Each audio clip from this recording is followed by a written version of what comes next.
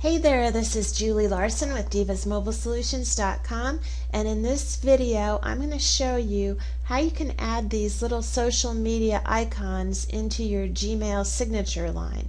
So to start with, we're going to go over here to the settings and then click on settings, and then I'm going to scroll down to our signature box here. And in this case, I've already got one set up for this particular email. Now, I manage several different email accounts from within Gmail, and so if you would like to manage your .com email accounts from within your Gmail account, I have a whole separate tutorial about how to do that, and it makes my life much easier. It made my life much easier. So let me click here. The email that I want to add the signature images to, or the signature line to, is the info@divasmobilesolutions.com. See, there's nothing here right now. So let me go ahead and type in a greeting. Okay, I've got my greeting in here, and now I'd like to add some of those social media icons, and of course I want them to be clickable too so that they can go to my social media pages. So I'm going to go over here to this little mountain image, and that's where you can add the image. Now you cannot add, you cannot just upload an image into your Gmail signature. It's asking for an image URL, so that means that you have to have an image that's hosted somewhere. So what we have done at Divas Mobile Solutions is we've set up a bunch of images already for you. So if you go to divasmobilesolutions.com, and under the Resources tab you'll see Social Media Icon URLs. Click on that, and you see we've got all these different icons already set up, and we've got all the URLs listed by them.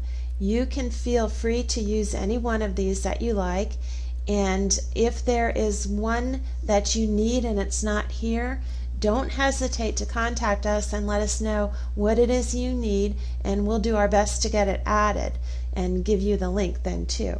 So I'm going to add Facebook for starters. So I'm going to left click and highlight over the URL. I'm going to right click and copy. Go back to the Gmail, right click and paste, and there you have it. There's the little Facebook icon, and I'm going to say OK. And now I want to add Twitter.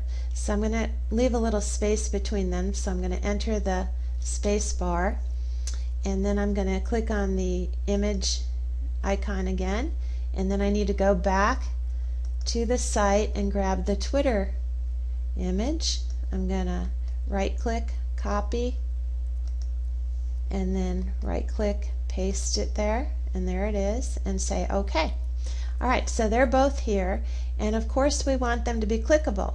So I'm going to click on the image, which, by the way, while we're here, notice how you can change the size of it. So if you'd like it a little bigger or smaller, you can just grab a corner and then make it bigger, or you can make it smaller. I've actually got it set on 35 by 35, and I like that size.